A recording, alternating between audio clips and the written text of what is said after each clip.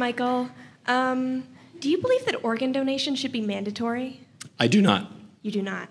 Okay, so if you believe that even a dead person has the right to bodily autonomy, even if that dead person's organs could save up to 8 lives, and yet you also believe that women should be legally mandated to sacrifice their bodily autonomy in order to save the life of a fetus, by your own logic, a corpse has more right to bodily autonomy than a living, breathing woman. Well, you imposed upon me a liberal view that I do not hold, which is that my views of abortion come from some sense of bodily autonomy. I'm not a huge autonomy guy to begin with. I don't think that I own my body.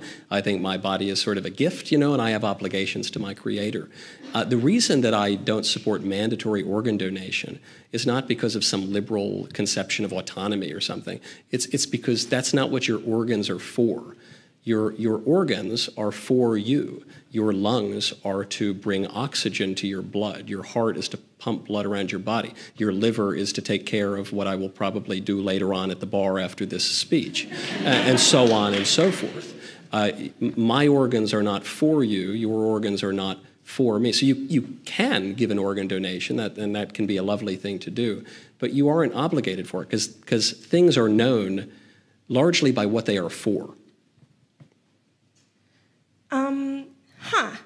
Okay. It sounded like you were just going to be anti-organ donation for a second. I was like, that's weird. No. But I am against, going in and stealing people's organs. I think that would be quite wrong. Stealing from a person who isn't alive, which gives them I think desecrating bodies is pretty bad, or like digging up graves is bad too. Yeah. Mm-hmm. If you don't believe that withholding resources like life-saving organs, which you would die without if you have organ failure, if you don't believe that withholding resources like that means that you're killing a person, would you be pro cutting the umbilical cord rather than removing a fetus so that the fetus would no longer be able to grow without the nutrients it needs? I think it would be wrong for a mother to kill her child. So I don't view my organs, say, as resources, as you've put it, in a kind of like materialist liberal way. I kind of think of them as my organs, and I think of my body as like my body, and I think of me as a person, not just a big sack of flesh that can be chopped up for the pleasure of some liberal technocrat. Call me old-fashioned, I guess. But then you turn to this example and you say, well, okay, what about cutting the umbilical cord eventually you do cut the umbilical cord when the baby comes out, but what about cutting the umbilical cord or otherwise killing the baby? I think that would be quite wrong to do because your baby is not for your killing. Your baby is not justifying some kind of murder. That was the topic of our discussion tonight. And furthermore, a woman's womb, which is another organ that you haven't brought up, has a purpose too. And the purpose of the woman's womb is to grow a baby. And the baby is not just a clump of cells or a parasite or any other dehumanizing way that the liberals talk about it. The baby is your baby. And when mothers kill their babies, that's contrary to reason and contrary to nature. So back to what I was saying, you love doing this thing where you go off about some nonsense that isn't what the original question was about. Logic, yes, yeah, I know. I do occasionally. Logic apply that. Entirely unrelated to what I was saying in the first place. But what were you saying? Perhaps I misunderstood. I thought I understood. You misunderstood. So withholding resources. Right. I suppose without I just don't. Someone will die. Yeah, when you have organ failure, not having an organ donor kills you. Surprise. So withholding resources from them, that isn't killing, that isn't wrong. But withholding resources from a growing fetus, somehow that's different. And the way as I tried to make that leap, I'm getting confused there. You are getting confused. As I tried to explain, you are beginning with a premise that all of our organs are just undifferentiated resources to which any of us might be entitled. And that's a novel view. It's a view held by, I guess, some rather extreme liberals or materialists, but it's not a view held by me. I don't think that it's all just undifferentiated flesh. I think that things like organs have both form and matter. So there's the matter, there's the flesh, there's the stuff, but then there's the form, which tells you about what that thing is. And so my liver might look a lot like your liver, but they're different livers. One's mine, for instance, and one is yours. So you don't have a right to mine, and I don't have a right to yours, because your liver is for you, and my liver is for me.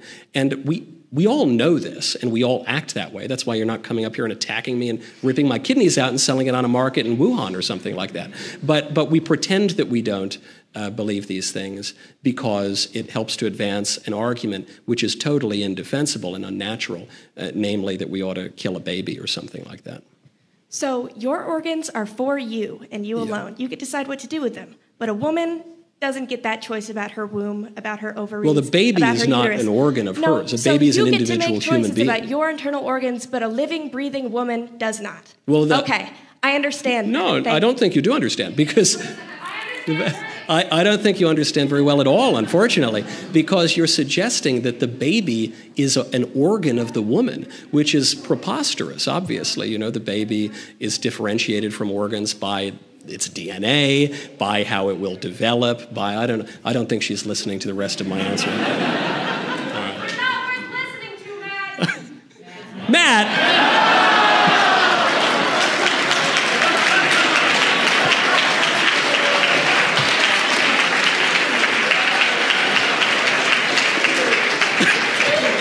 You know what that was like? That girl knows something so smart, which is, when I was a young man, a single guy, right, the best way that you could really, if you liked a girl and, you know, the girl was seeing some other guy, the best way you could needle the guy is by getting the guy's name right. You say, hey, you know, how's Mark doing these days? Oh, actually, his name is Mike. Oh, yeah, whatever. Yeah, okay. Real nice. It's Smokey. It's not Smokey Matt, not Smokey Ben, not Smokey Candace. Mr. Michael Knowles Yes. has time for one more question. Only one more. These are good. I want to get more questions. Hi, Michael. I'm Heidi. Hi, Heidi. I was Hoodoo, your today's favorite You were comment. what? I was your today's favorite comment. Oh, hey, no way. Oh, man. Wow, what are the odds? That's great. Great to meet you in person.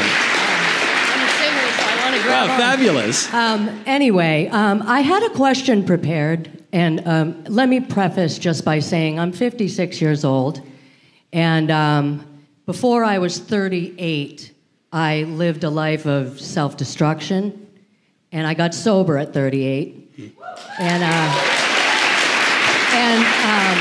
my entire worldview changed because I came out of a fog. But the girl that was standing in front of me that asked you that question, I was just having a quick, short chat with the guy behind me, and I mentioned ectopic pregnancy. Yep. And she darted around and started yelling at me that ectopic pregnancy is abortion. And I told her, no, I've had 2, so I know that it's not abortion. Yeah, there would be, it was sort of what we were talking about earlier, like the principle of double effect. You could treat the ectopic pregnancy. Your express intention is not to kill the child, obviously. It's to treat the medical condition. A consequence of that will be that the child will die, but that would be a principle of double effect, just like self-defense. My understanding is that it gets stuck in your tube and there's no going forward or back. Yeah. So there's nothing they can do but to surgically, and it's emergency surgery. I almost died twice. They actually gave me an experimental drug the first time, or the second, I can't remember. Anyway, one of the times they gave me, the first time, because I was poor, and I didn't have insurance. And so they gave me an experimental drug, and my tube burst, and I almost bled to death. Whoa. So anyway, so my question is kind of tied into that story. People my age were brought up with the fact that abortion is wrong. I was raised Catholic, but I was raised on Cape Cod, which is a very liberal area. But it was still wrong. It was still something that was shameful. It was something that you didn't tell your friends you were doing or announce to the world. You know, you kept it to yourself, and you kept that shame to yourself. And I am a murderer, as well as having 2 ectopic pregnancies. I made bad choices in my life.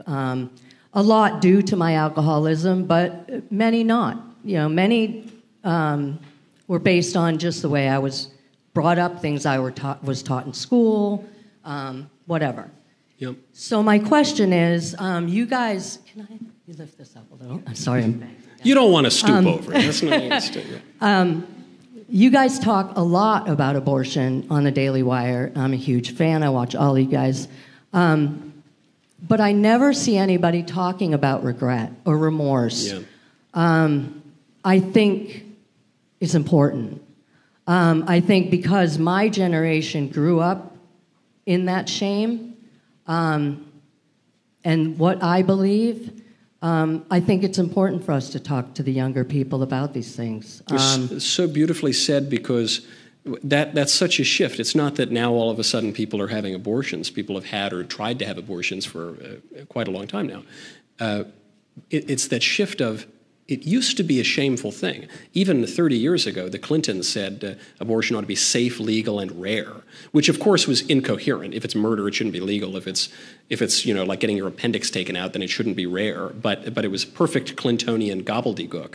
Even they, though, hypocrisy is the tribute vice pays to virtue. Even they understood that it is a shameful thing, and they didn't want to exalt it. Now we have shout your abortion. Now we have be proud of your abortion. Go get an abortion cake and celebrate. I mean, the example I used that's not a hyperbole. That sort of thing really happens.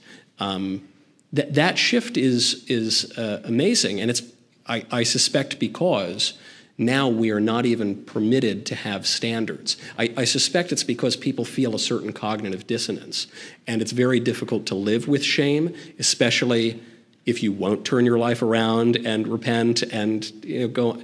It's very difficult to live with that. So you can either change your behavior, or you can change your opinions. And guess which people choose most often? It's the latter. I just wanted to just say one more thing, that if there is any time or any place that you guys would like to hear a pretty bizarre, pretty heinous, but good ending story, I have repented. Jesus Christ is my Savior. And it doesn't discount what I did, but it helps me move on in the light of Christ, and I appreciate you listening.